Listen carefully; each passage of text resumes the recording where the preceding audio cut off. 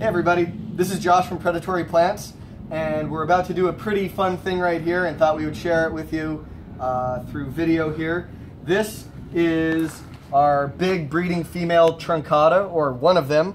It's Nepenthes Titan is what we've called it. It's made several really amazing crosses, and it's a pretty impressive plant. And we're about to show you a very important phase in that hybridization process. And it's right here. This that I'm holding is a fully mature, probably 5 foot tall flower spike, pollinated with several different crosses that I'm about to harvest. You can see maybe through the video, I'll show you later if you can't, that some of the pods are already splitting open.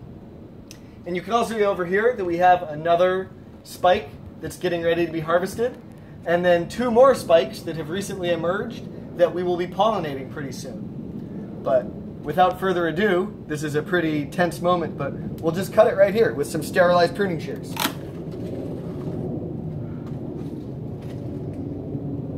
So here is the spike next to me on the floor. I'm about 5'8", so it's definitely over 5 feet tall. And you can see up close here that a lot of the pods are splitting open. We let this go a bit too far. I would have probably normally harvested this about 2 weeks ago, but depending on when you're watching this, it'll make sense.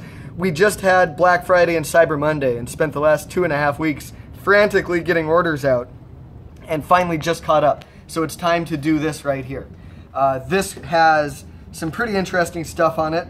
I won't bore you with all of the details, but there's some pure truncata Rob Cantley, some we'll say it, truncata Edwardsiana on here that's going to be pretty amazing when it comes out, and that's some good stuff to get excited about pretty soon here.